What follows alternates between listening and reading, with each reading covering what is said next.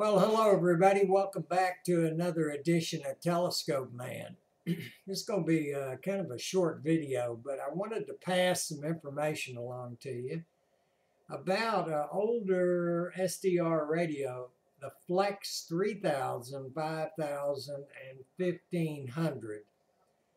As you may or may not be aware, Flex Radio has been taking these in trade for probably the last 6-8 months in trade for the new 6000 series radio. They're paying a pretty fair price if you trade in and upgrade your radio. And then they're taking these radios and refurbishing them. They run them through a bunch of tests, test all the components, clean them up, make sure everything's working fine. And then they put them up for sale on their website.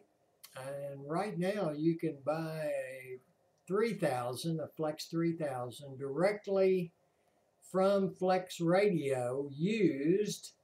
I believe they give you a 90-day warranty. That may be wrong, might be 60 days. But they do give you a warranty with the radio, and of course they've already checked it out. So if you've been interested in kind of moving to the SDR software-defined radio, but you didn't want to pay $2,000 for it, you can buy a 3000 right now for about $900 or so. And gotta tell you, they'll run on just about any modern computer as long as it's got a FireWire card in it. In my case, I'm using about a 4-year-old HP desktop quad core with 6 gig of memory.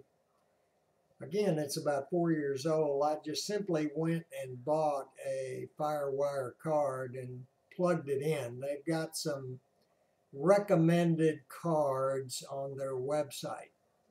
And they can direct you to one that's known to work with the radio.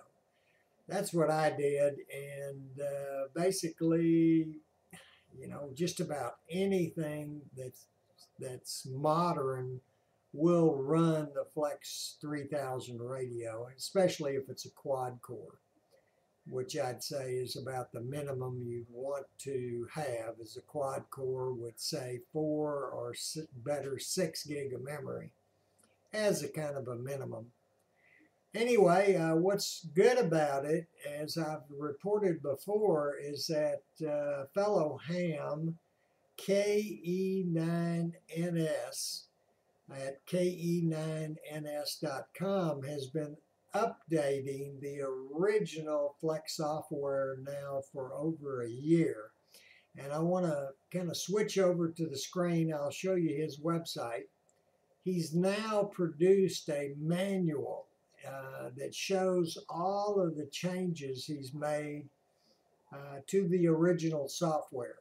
Of course, his upgrade software installs separately from your original software. So the original software is still there, still functional, and it just simply produces a second icon on the desktop. It doesn't do anything to the original Flex software, except to add all of his features. So let's switch over to the screen, and I'll kind of point out some of those to you.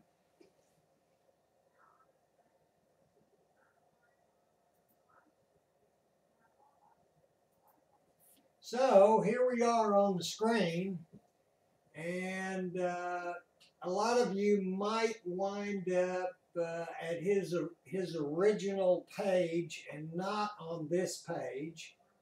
All you have to do is press this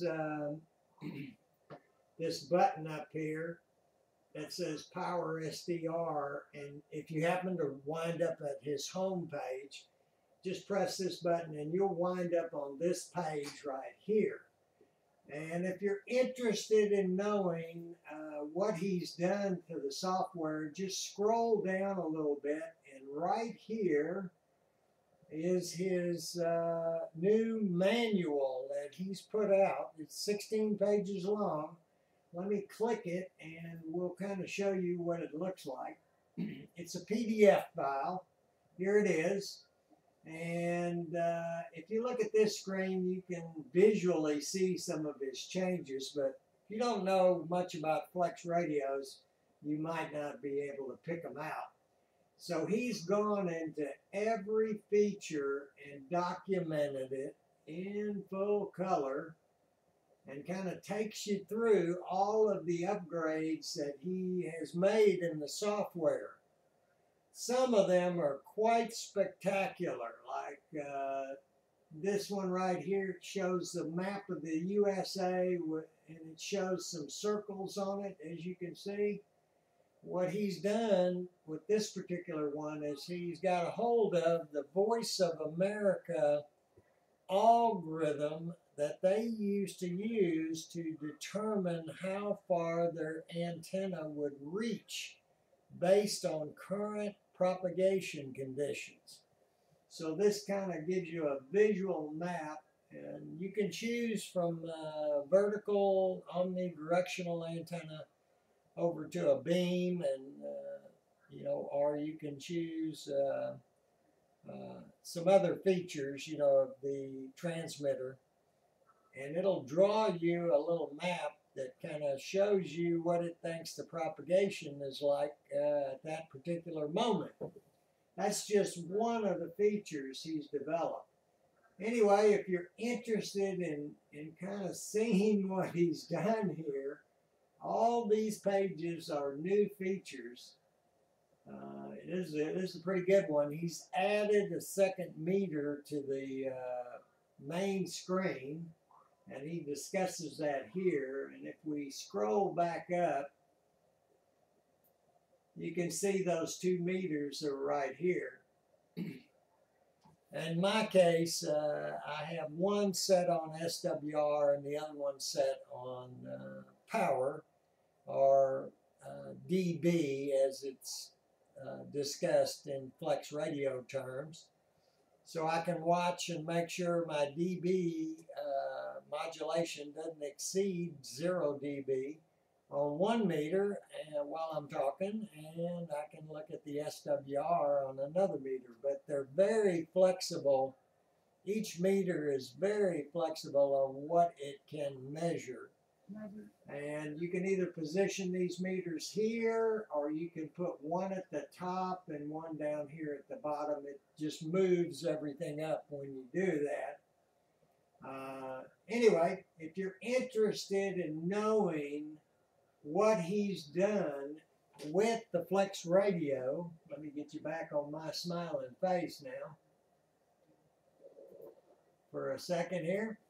Get you back over here. If you're interested in knowing what exactly he's done to the original software, you can go to this page and click that link I showed you and just read through the documentation. I think you'll find that he is a spectacular programmer, and a week doesn't go by that he doesn't issue some kind of either correction, bug fix, or some new feature. So that's been going on for a year now, and he's finally come out with a regular documentation on all of those new features to PowerSDR. Hope this helps you a little bit. If you've been interested in getting into SDR type radios, this might be a great time to do it. Get yourself a Flex 1500, 3000, or even a 5000 used from Flex Radio directly. You're going to wind up with a great radio. It's going to work 100% with a guarantee at a very reasonable price. Actually, no more expensive than some used regular analog type radios. So with that said, enjoy his documentation, take a look at it, And as I usually do, I wish you clear skies in 73, and remember to keep looking up to see the greatest show on earth right over your head every single night. See y'all later. Everybody be good.